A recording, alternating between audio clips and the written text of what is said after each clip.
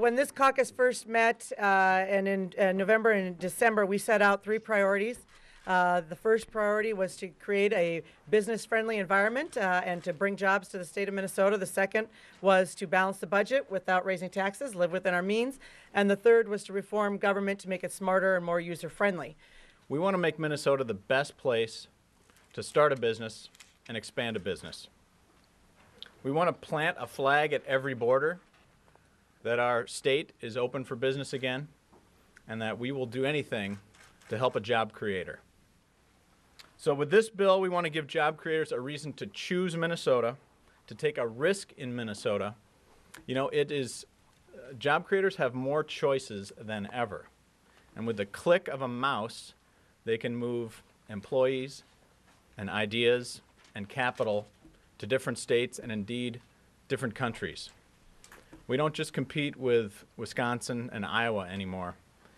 We have to compete with Singapore and Malaysia. So Minnesota has the 3rd highest business income tax in the country, the 3rd highest. We're going to cut that in half over 6 years. So we're going to roll back the statewide business property tax and take the inflator. There's an inflation index that the state has put on it.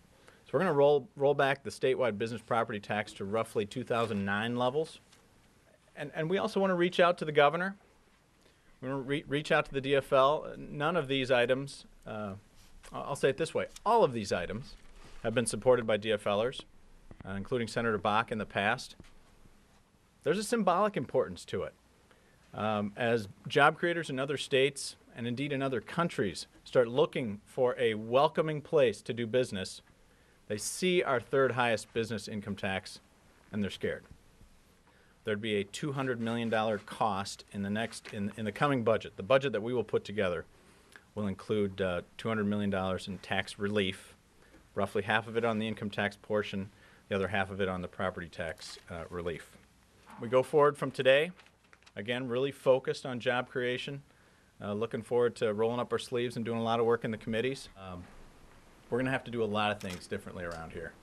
And yes, that includes some cuts.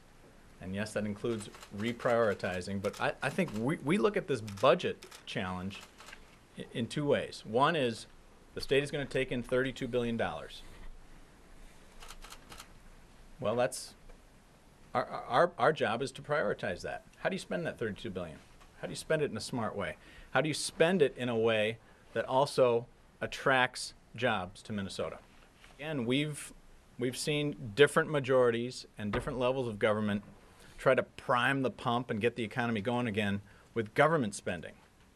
And that's not a philosophy that this group before you today is going to agree to. I think we come at this with some humility. You know, this is a start. It's the football season. This is the kickoff. But there's a lot of good ideas in the people behind me. There's a lot of good ideas, I hope, in the minority party and in the administration. So this is by no means meant as, here's the end product, take it or leave it. That's not how the legislative process works. That's not how this caucus works. And I expect we'll hear some more good things, and hopefully we'll be able to come back to this kind of podium with some additional provisions for you. I think policymakers need to be very careful about what they promise, about what they commit to. I can't commit to a job number for this. You need to talk to Minnesota job creators. I hope it'll be great. I hope it'll be a great number. And this will be paid for. This will be paid for with cuts. I also believe in the long term it'll be paid for with growth.